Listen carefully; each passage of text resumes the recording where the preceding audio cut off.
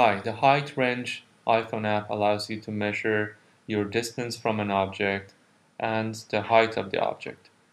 The instructions are very simple, but what's very important is that you be standing up while you're doing this measurement, and you would be holding the iPhone in front of your face, roughly at the chin level, after entering your height to the application, of course.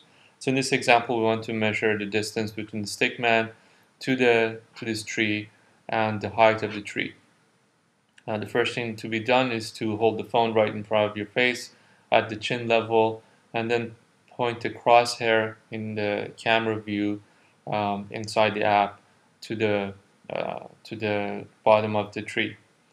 The second step is to, without moving the camera or moving the iPhone up and down, just rotate it such that the crosshair in the camera view points to the top of the object. As soon as you do this and hit the button on the screen, it will give you two things. It will give you the distance between yourself and the object, and it will give you the height of it.